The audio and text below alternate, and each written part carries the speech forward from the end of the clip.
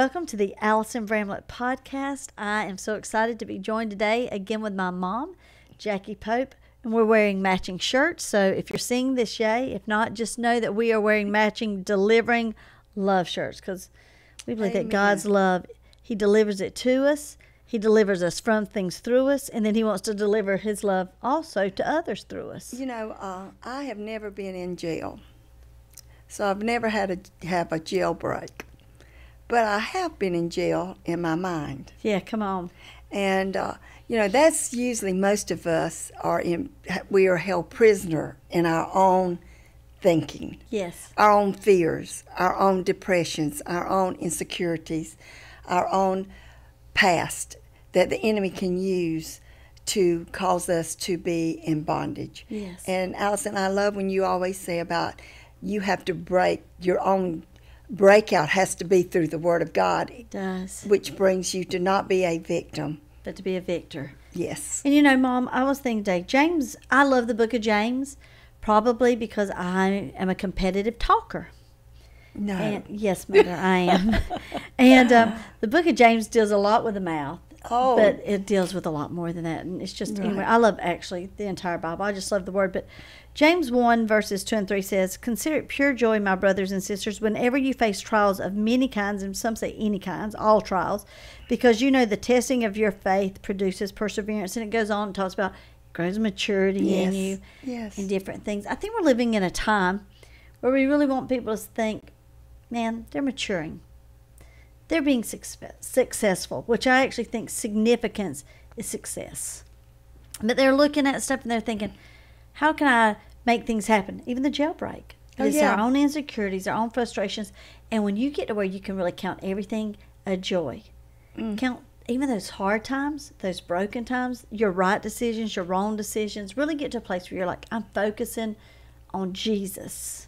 And that's the maturity. Joy. Yes. That's the joy. Because you're taking your attention off yourself, what other people may label you at, and you're putting it on Jesus. And when you get yourself under the Word and to say, Lord, what do you call me? Yeah. Lord, what do you label me? Child of God, joint heir, heir of God, more than a conqueror, above and not beneath. Because most of us, you know, it says for us not to think too highly of ourselves, so not to be a big shot. Yeah. But I've not met a whole bunch of big shots. Now, there's some I've met that's big shots and think more highly of themselves. But most of us have a hard time thinking that we are who Christ has made us. That's right, we are. We have some defense mechanisms that show up differently in all of our lives, but I think everybody deals with some stuff, you know. And I was thinking, Mom, it doesn't say to feel joy. No. It says to count joy. Count joy. Do you count, Lord, thank you for this? And I really think joy comes from getting thankful instead of judgmental. Yes. And such a key to victory. It is. Thanksgiving is, I believe, one of the main ingredients of your setting your altitude of your mind. The altitude on and the attitude. Yes. That's right. It says setting your affection on things above. I think your thankful heart sets that affection on things above. You know, I think about David, who was on the balcony. David knew a lot of times that it was important to go to high places because he met with God in high places. Cool things happen. You got to get it. But in high places, here's one thing that can happen. You can get in a high place and look more to heaven and get focused on Jesus and what the vision is and what God has for you. Or you can get to a high place and look down on everybody else. Yes, and you can have a wrong attitude about yourself. That's right. And you can look down on yourself. You can look down on other people. You can get yourself in a sin situation, which David does. But how the Lord's saying, I really want you to count me in on everything. Make room for me. Yeah, because when you have, the thing what's so amazing is we're sitting here naturally. Yeah. But in Father God's eye, I'm seated in Christ in heavenly places far above principalities, powers, dominions, anything that would cause destruction. I'm seated above that, and it's supposed to be under my feet Yes. because we are the body of Christ. The Lord is the head of the So church, but we are his body. But so many of us do not have that mindset. And I'll be honest with you, most of the time people are like, oh, if Jesus was in the room, which I'm so thankful, he said, I've got something better. I'm sending my Holy Yes. Spirit. The same Spirit that raised me from the dead is now going to be in you, Yes. that life-giving Spirit, which is 1/3 God. Yes. But if you really think about being seated with him in heavenly places, if you really think about that, you would be focused on him and not the stuff going on below you. Right, because you already know that, guess what? The Lord has the strategy, Every time. the plan, the victory, So, and he's going to give it to you if you just go, what is it, Lord? What's the plan for this? okay, so here's the thing. I've been wanting to count things joy, working on stuff, not wanting to be a Yes. victim, wanting to be a victor. You know, different. Your perspective is your Yes. reality. So and true. here's something that 1 Samuel 15, 22 and 23, for like 15 to 20 years has been a study of the Bible that I do over and over and over again, because this is where Saul gets in a little bit of sin and Yes. stuff goes on. He loses his authority. I mean, he's still a king, but he loses it. He loses his anointing. Yes. And it says that rebellion is as witchcraft and stubbornness is as idolatry. Wow. And I am telling you, so many times, I even just met with someone recently, and she and I were talking, and she said, you know, we're stubborn. And I said, you know, that's idolatry. Yeah. And she That's said, not something for us to be bragging about. You know, a lot of times I have a stubborn personality. right. And we think it's almost like I'm wearing a badge of honor to be stubborn. Yes. And instead of knowing that that's one of the tools that the enemy Come on. uses to bring destruction and to cause you to make wrong choices. Stubbornness will cause you to lose your make- anointing. Yeah, and to make wrong choices. It will. It messes with you. And so for me, I know in my own life, I've asked the Lord, I'm like, I don't want to be stubborn. I want to submit to the Lord, and then submitting one to another In love. in love. I don't want to have stubbornness. I want to have a spirit of true submission.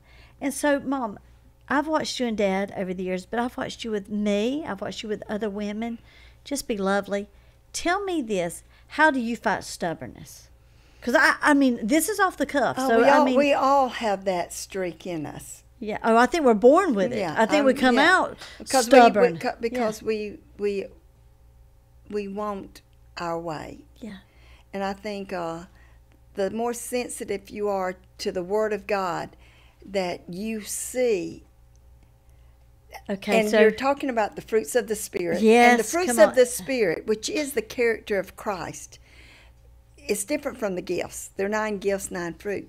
Well, the gift is a gift, but the fruit is the character that's being Yes. developed in my life. So at one time, I was stubborn. So that means, being stubborn means I dig my heels you might have been in. haughty, selfish, proud, or rude. Yeah. Is that what you're talking Yeah. about? No, I'm And just you know saying how me you too. You just dig your heels in.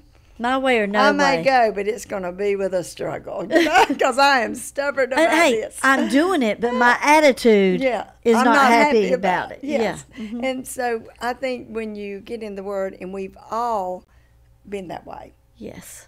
and then when you see the fruit of it over and over Yes. and over, that it produces, stubbornness produces strife It does. and confusion. And then every evil work I can actually come think in. it causes you to be rageful and angry. I was thinking, yes. you know, you see Saul has fits of rage, anger, and almost irrational thoughts. Yes. I think when we His- begin to Let that stubbornness. stubbornness- Now, look, we all fight it, but I'm talking let it stay in you, manifest in us, grow. Don't yield rule, to the and rule you. because you have to yield to the Spirit of God. I Yes. have to yield. Okay, we can even be stubborn. It says in the Word to forgive. Oh, yes. These are commandments. It says to love.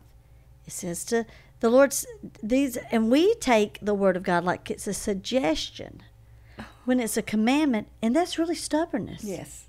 It's really a worship of.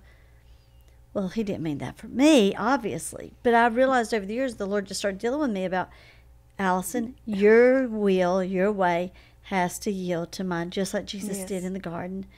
And I really think the way you break stubbornness first is by yielding it to the Coming to the cross. That's I'm right. really coming to Calvary, coming Yes, to the Mom. cross and kneeling down and saying, Lord, I surrender. Here I am. Here I am. I surrender. I don't want to do it my way any longer.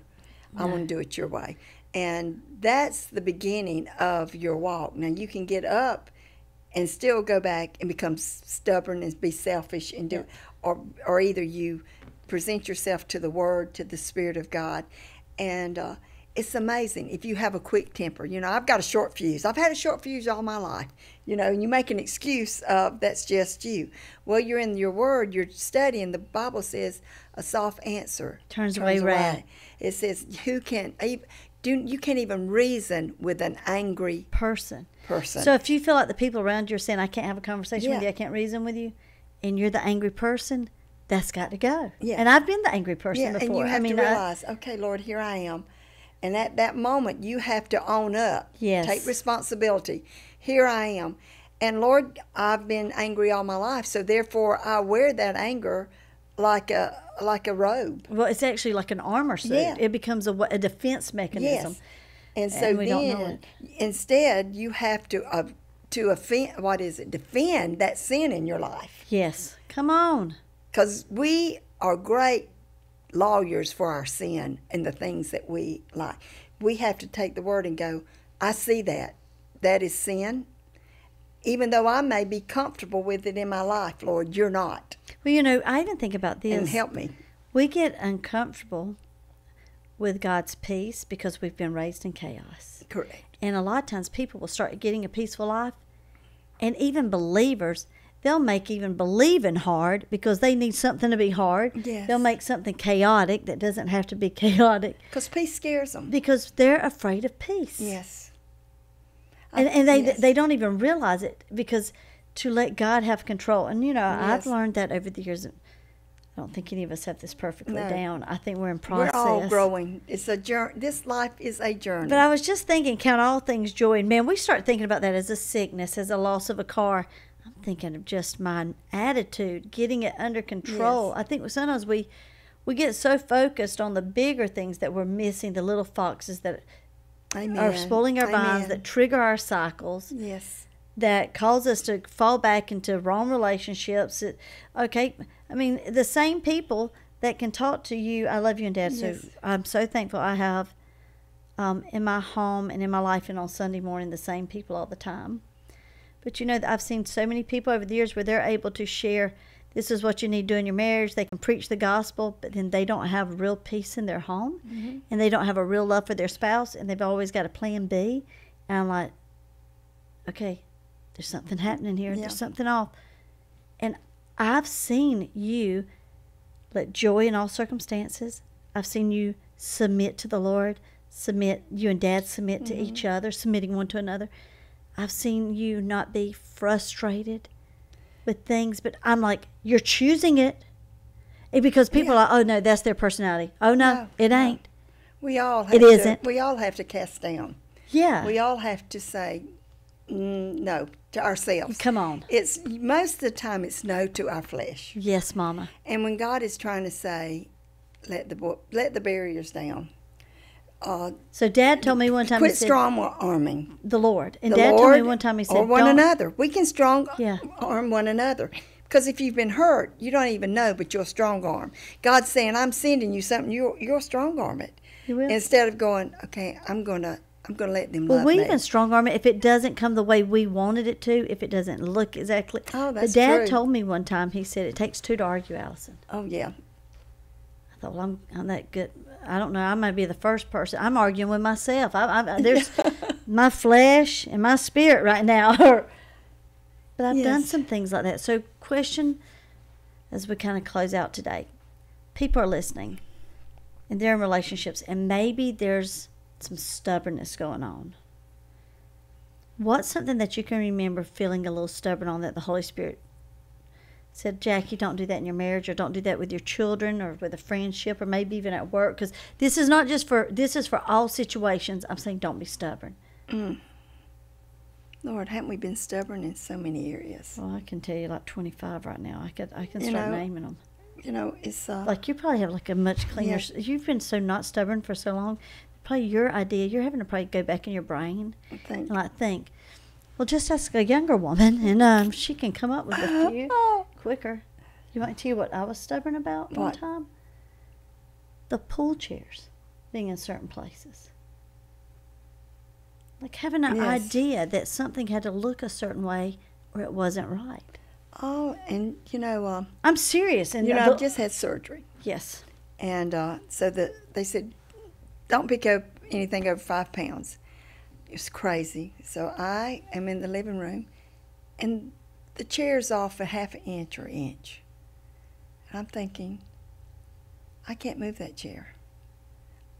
I'm going to call Gregory to come in there. And the Lord said, why is that inch or half an inch so important to you? This is what I'm talking, Mama. I'm so glad you have a recent story. That makes me feel so good. Lord, I don't know. I just want it moved. He said, it looks great. Why are you being concerned about that? It's so amazing because I want it my way. Yeah. I want everything to look like I want it to look. I want it to feel like I want it to feel. I want it to be in the situation. And I'm telling you, I fight that. And I was like, Lord, help me. And guess what? To this day, and it's been 8 or 9 weeks now, I've not asked Gregory to move that chair. And you haven't And even guess what? moved it. Every time I go by there, guess what? I look at that chair and I think, I wished it was an inch closer. But I'm having to. The Lord is working something out of you. Yeah. I think He's working things out of me. Yeah. You can let the a little Lord thing. use Isn't that it. so little? So little. And you're thinking, oh my gosh. But we make things so little, so big. Yeah. So something sweet that we've been doing is I love taking communion at our church. Yes. And we've all been coming to the altar and doing a little bit more and asking families to come down, look, different ways. Yes. I believe you can take it with a French fry and your fruit punch. I've done that Right. before too. But as a church faith family, we've been sharing in communion a little bit more regularly lately. And I love that it's been different every time. And what I love about that is the Lord's okay with that. He's okay. And He's I really, think sometimes he's really it's us that are not. he's really outside our box, isn't he? Yeah, okay, so He's unlimited. He doesn't have to have a certain song to move No. on. He doesn't He's have to already have a moved. certain light setting to move on. No, he's already He moved. doesn't have to- He keeps telling He me, doesn't have to "Jackie, have I've you stand moved." in the same place. Right. Look, I love a prayer closet. But I also want you to know He just likes talking to you. And so I think about my grandbabies that I love being with them in the car, in the bathroom, in the pool, The golf cart. in the golf cart, in the yard. And never do I think we need to be in a special place before we can have real conversation. We're doing life together. I want to share with you. Yes. Religion will tell you got to be in a certain place. But Jesus says, I want to do life with you. Yes. I want to live through you. I want to actually. Gregory and I was riding motorcycles, and Gregory was said all at once he just threw up his arm. He said, Lord, when I get to see you, I want you to go, Gregory, I'm so glad I got to do life through you. That was such a revelation. He just threw his arms up in the air. We were going about 50 miles an hour. I was like, Gregory, get your arms back down. But he was shouting, Lord, I want you to be, yes, well done. But thank you, Gregory, for letting me live and do life through you. And that's what Jesus wants to do, life through you today. And so He when loves you you. and when you give in to His way, Oh, it's so it's sweet. better. is You're better. not losing anything. You're gaining everything. Gaining so much more. So I would encourage you, read 1 Samuel 15:22. Read James 1. Yes. Get in the Word. Read the whole book of James. It's a quick read. And ask the Holy Spirit. Say, Lord, show me, is there an Yes. area that I'm strong-arming you in? Is there an area that you're asking me to come and say, look at me, stop gazing down and looking down on everything or That's criticizing or judging all those things. Stay focused on me. Now, the Lord may tell you to move the chair. Yes. And it's okay to move chairs. But but if it's undoing you, you might not leave That it chair's undone. not tormenting you. That's right. I'm just going to leave that chair there till it just don't even worry me whether it's that half inch up or half inch back. I'm at peace. And that's what's so amazing. We let little things spoil the joy of so many wonderful things. We let it spoil us being together as a church family. And It may be a everything little else. thing. It may be you let it spoil between your spouse. Yes. You may let it spoil between a friend or even a coworker. Today, you This- love first. Jump that's right. in. We're praying for you. Thanks for joining us. We love hanging out with our faith family. Yes. And so I'm honored that you even listened to the Allison Bramlett Podcast. Yes. I would listen to if I was listening to my mom all the time. Yes. And Share with us what God's doing in your life. Please reach out to us at Covenant Church. Our hearts and our doors are always open. You can find one of us here. And we believe the best is yet to come. And that God's got great things ahead, going from glory to glory, faith to faith. And we're praying for you. You pray for us. We pray for one another. Yes. We pray for one another. And we Isn't it so sweet? Let's just, Allison, just pray right now. Closing out. Father, I just thank you. Thank you for your Son, Jesus. Yes. I thank you, Lord, for your Holy Spirit that leads, guides, and directs us. Let us be Spirit-led. Yes, Lord. Not flesh-led. Help us, Lord, to know. We yield ourselves. We surrender and submit ourselves to you. Lord, we look up. Yes. We look at you. Our eyes are focused on you. We're not looking to the left. We're not looking to the right. We're not looking behind us, but we are looking up and toward you. And I thank you, Lord, that miracles are taking place. You're healing hearts. Yes, Lord. You're healing Jesus. minds right now. You're healing bodies. You're bringing restoration to those areas. I thank you, Lord, right now as people are listening that have been hard on themselves. They've been beating themselves up for all their wrong past mistakes. I ask you, Holy Spirit, right now, just to go in and show them what the blood does, that it covers. Yes, Lord Jesus. And show them that not only does it cover, but it also makes a way for a great future. We thank you for that. In Jesus' name, amen. Amen.